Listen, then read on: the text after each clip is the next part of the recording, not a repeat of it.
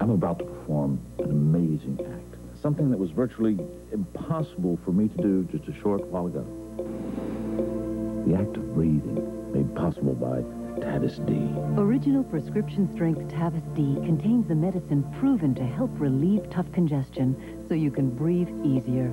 So for the next 12 hours... I will not sneeze. My sinus and nasal congestion is now clear. Breathe easier with Tavis D. There's nothing else like it. We're going to the Super Bowl. Boy, that McDonald's Egg McMuffin sure smells good. 95 cents, please. Yeah, we know. 95 cents for the breakfast bargain. Farm fresh egg, maybe some bacon. Look, just give me 95 cents. No. You keep yours. We'll get our own there, Colonel Coin Collector. Break in 95 with McDonald's 95-cent Egg McMuffin. A hot, fresh Egg McMuffin or a tempting Big Mac for just 95 cents. You don't understand. I need 95 cents. What does she need 95 cents for, Jerry? She's already got Egg McMuffin. Only through January, so hurry. What are we, a change machine? When a family loses their livelihood, It's like waking up in the middle of somebody else's nightmare. will it destroy the love between a father and son? I think I want to be like you. One woman believes it's never too late for second chances.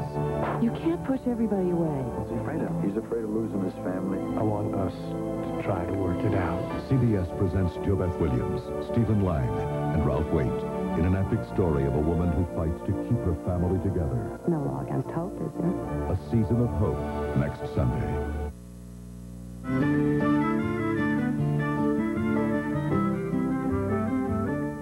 killer virus forces a quarantine. What have you given me? In 48 hours, they'll find out if they live or die. It's incurable. Until then, all hell will break loose.